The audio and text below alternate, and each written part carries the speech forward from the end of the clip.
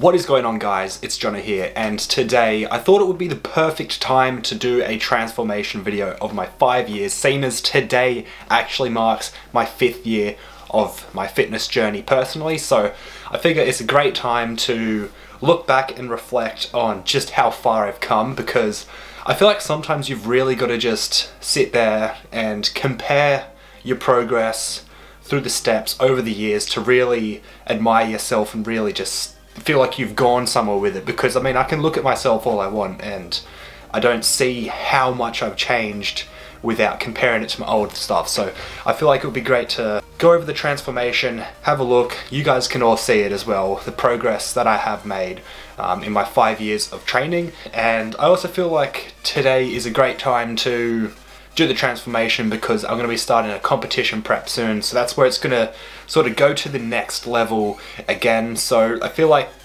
you guys probably want to see what we're able to achieve from start to now before I take it to the competitive level, because obviously once you hit that competitive level then you're going to look insane anyway, because going to the competitive level is sort of a massive mental change and a lot more of a push to yourself physically, mentally, and yeah. So I want to show you all what I was able to achieve in the 5 years going to the gym and in my fitness journey to get to where I am today.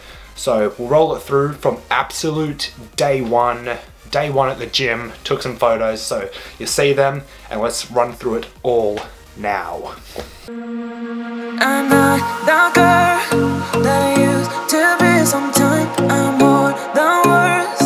I'm beyond what I once was. I don't believe in love, hey, hey. If I want something, I got it, hey, hey. Oh baby, I need love me, hey, hey. Cause your love, I cannot buy it. Wasn't real with you, boy. Real, wasn't real with you, boy. You won't give me too much chances, I don't care, I'm fine, I'm fancy brighter. Yeah, yeah, oh boy, I'm telling you goodbye, I'm telling you goodbye, yeah, yeah, oh boy, I'm telling you goodbye, I'm telling you goodbye.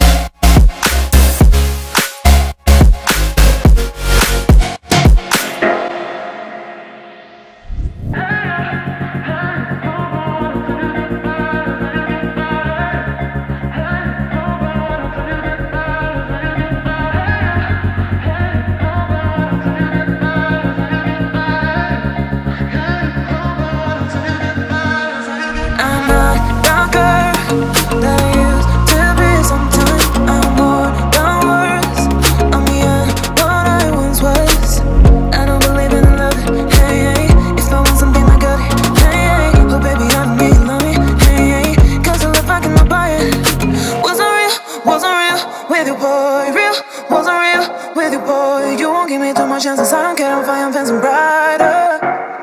Yeah, yeah, oh boy, I'm telling you goodbye, I'm telling you goodbye, yeah, yeah, oh boy, I'm telling you goodbye, I'm telling you goodbye. So as you can see, I have gone through massive change while being at the gym, and it's probably one of the most positive things that I could have done for myself, because I mean, I didn't like the way that I looked. I was very skinny. Well, I was sort of like skinny fat, as you can probably tell from the first few pictures. And just over the years, progressively getting better and better and better to get to the point that I am today, which I can't thank myself enough for making that decision, to actually stepping foot into the gym and committing to it and just pushing myself each and every day. So I'll give you guys the breakdown of sort of what I did through those stages. So for the first year, it was sort of like playing around, getting used to going to the gym, getting familiar with all the exercises. It wasn't me going in with this mindset of, oh, I'm gonna get as big as I can, or I'm gonna do this, I'm gonna do that. It was more so just getting in and training, doing something physical, because prior to all this, I did play rugby, and so I was already fairly used to being physical during my weeks and stuff, doing training, because I used to do There was one point in time when I was doing 3 games a weekend because I was playing rugby union, rugby league, plus rugby union reps. So I'd have 2 games on a Sunday and 1 game on a Saturday most times, which involved about 2 to 3 training sessions a week, but obviously that wasn't in the gym, that was just sort of running this, that, usual rugby sort of stuff. So, and then I ended up breaking my ankle in one of the games. So that put me on hold for an entire season. At the same time as breaking my ankle, I came down with glandular fever. So I was pretty much lying in bed, not eating at all, just wasting away, which is why I became so skinny and just lost everything that I previously had. Even though it was nothing compared to sort of even halfway through that. It was like a little bit of muscle and size, but it was, yeah, it was still there.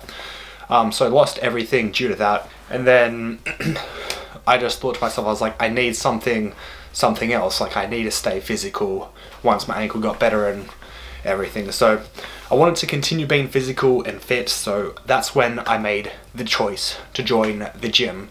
And so going to the gym, it was hard at first, because, like, don't get me wrong, going to a gym, you're in this big open area, like there's dudes that are just massive. Like, back when I started, if I saw myself, I'd probably be a little bit intimidated, because I'd be like, oh, there's like a larger dude. Like, I'm not even saying that I'm that big, but in the scheme of things, obviously everyone will sort of know what I mean. When you walk into a gym, you see somebody that's a bit more muscly, a bit more defined, it is intimidating at the end of the day.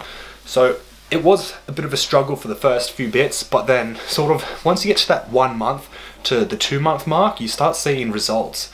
And that's when I started to be like, all right, let's get stuck into it. So first year was just cruising around, sailing through it, getting used to everything. And then once I got past that first year, sort of started building up a bit of a foundation, building up that structure to go into the gym, the dedication and the commitment. Then I was like, all right, well, now we can sort of push up to the next sort of level. So I'm not saying this is in any way healthy for you guys to do.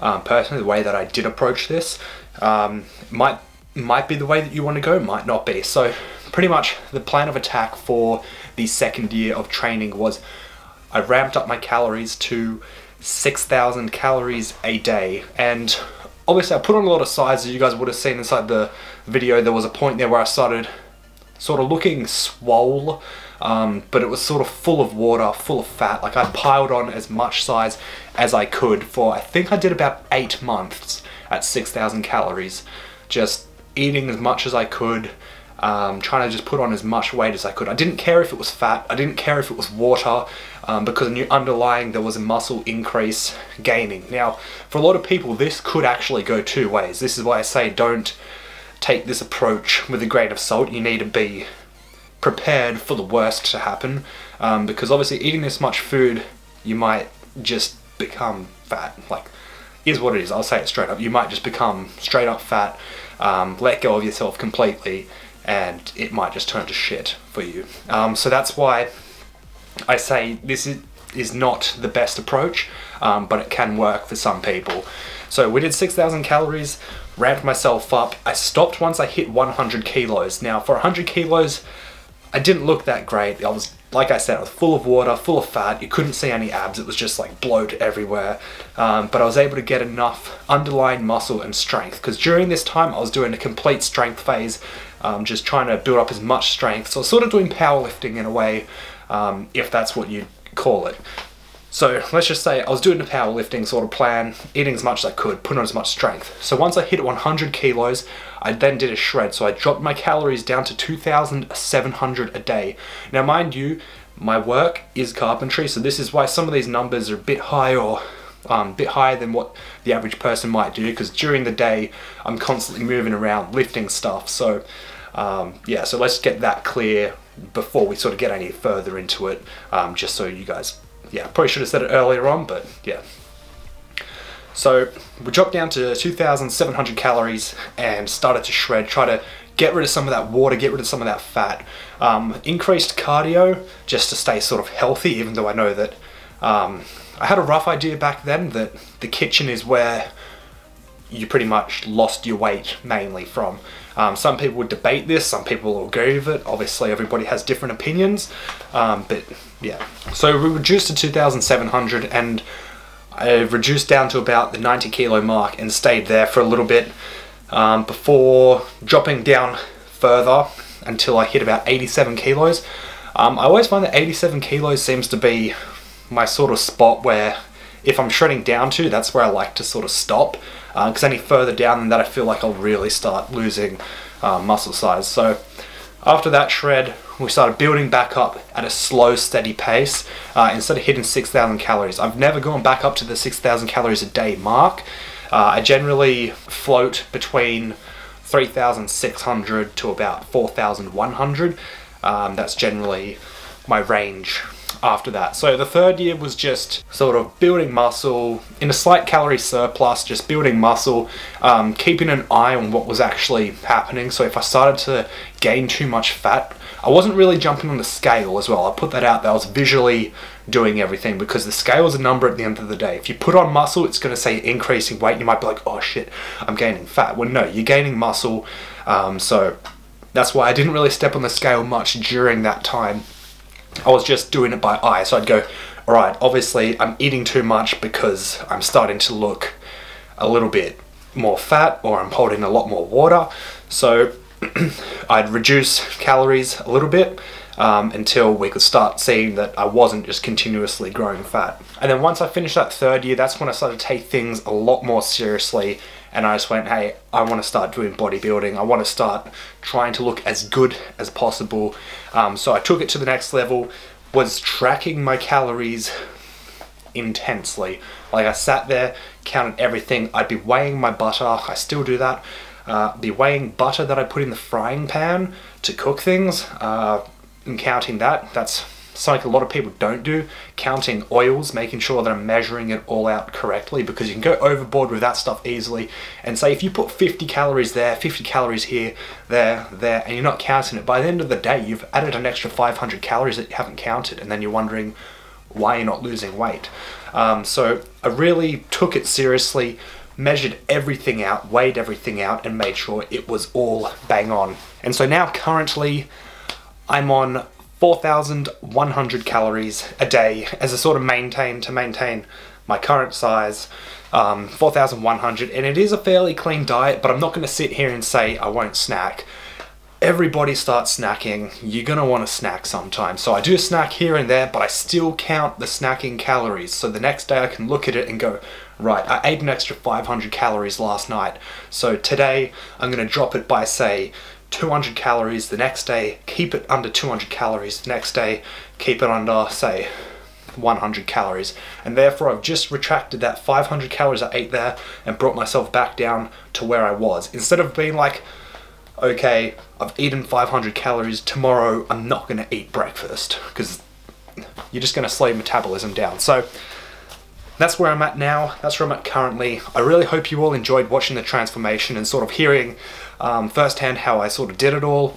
Hopefully it was interesting enough for you all, and if you're thinking of starting the gym, all I can say to you is start. Don't say you're going to start on Monday. Don't say you're going to start tomorrow. If it's daytime right now where you are, get off your ass, go down to the gym, get in there right now, sign up if it's open. I know some people's gyms aren't open yet, but get down to the gym, walk in, get your membership, and start today. Honestly, you will thank yourself in a few years, trust me. So anyway guys, if you did come to enjoy today's video, don't forget to leave a like, as always, and comment any feedback you have down below. I read all the comments and I reply to them all, and I do love interacting with you all. And if you're new around here, hit the big red subscribe button for more weekly uploads. I appreciate it heaps, and I'll see you all next time.